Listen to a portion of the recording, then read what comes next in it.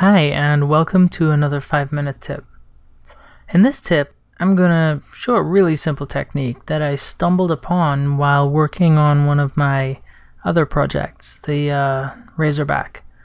So I wanted to show how to cover an entire model in one material. Now, typically that's a pretty easy thing to do, and a few of us might know one or two ways to get it done.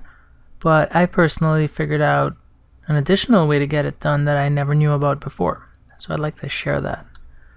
I'm using my generic sport bike model here for a couple of reasons.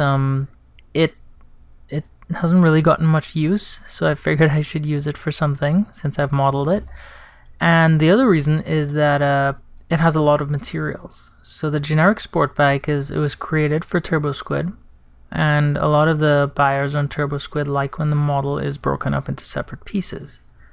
So the generic sport bike is broken up into many individual components, as you can see here. Almost everything is a different individual piece. Likewise, there are a lot of materials. So the challenge comes in, how do you replace all of those materials with one material and then easily get back to how you had it before? Well, here's what I figured out. Typically we might think, okay, you just select a bunch of objects, you say I want to create a new texture tag, and then you apply a material to that. But the problem is the new texture tag gets created at the left, not at the right. Which means if I were to create a new material, let's create sort of a strange green just to be explicit about it. If I were to create a new material, and I would say, okay, let's create a new texture tag, and then let's drag this material into the tag, nothing really happens because this green material is underneath all of these other materials. That just won't work.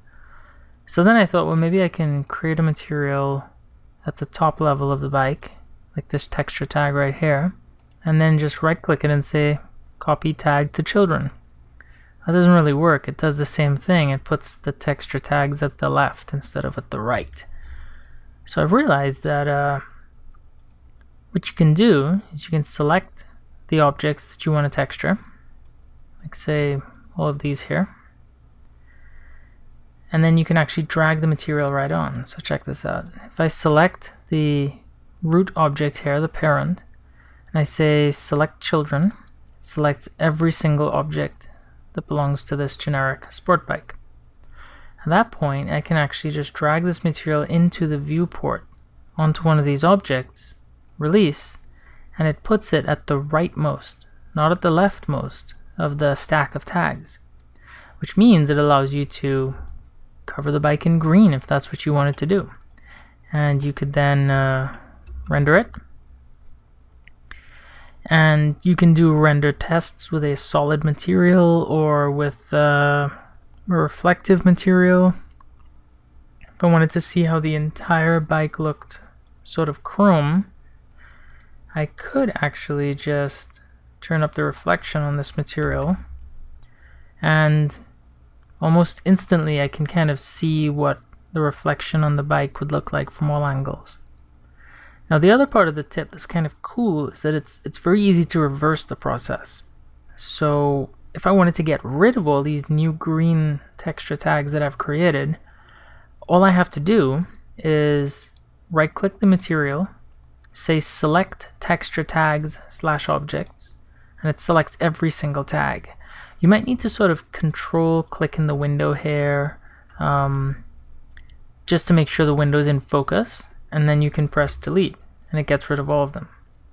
Now, the way I used to do it is that I would duplicate the entire object. So now I have 2 copies of this bike. I would hide the original, and then I would put a texture tag on the parent object of the hierarchy, and then I would right click and say select identical children tags, which selects all the other texture tags, and then I would delete them. At that point I would be able to apply a texture tag.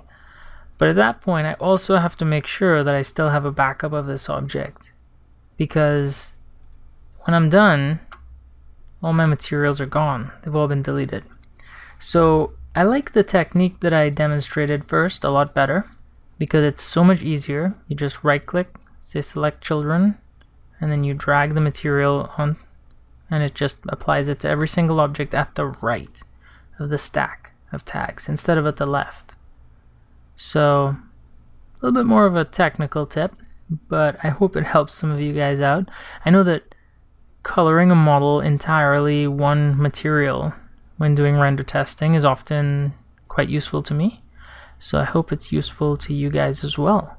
If you have any questions or feedback, let me know, and until next time, see ya.